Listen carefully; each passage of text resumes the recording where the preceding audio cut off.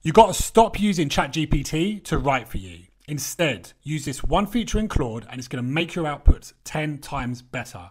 And you know what? Most people, they've got no idea this even exists. But here's why you need to know.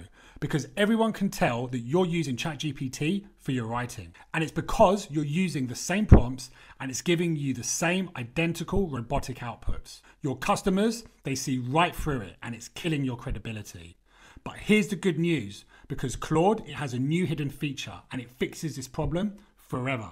It's called custom writing styles and it literally trains the AI to write exactly like you do.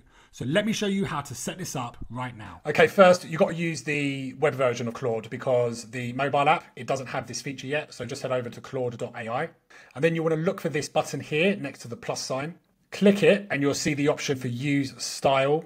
And then you can click create and edit styles here.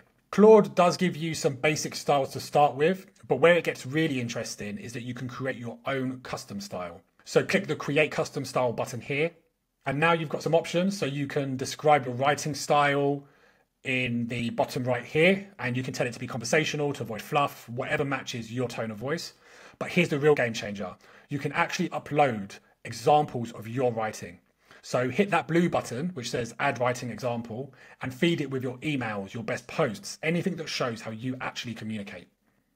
It will then go through a process of analyzing your writing. So now the AI is trained on your unique voice, not some generic robotic template. You can go straight into using the style, or if you come back to Claude on another occasion, just click this button here next to the plus sign again, click use style, and boom, you'll find your custom writing style here ready to go.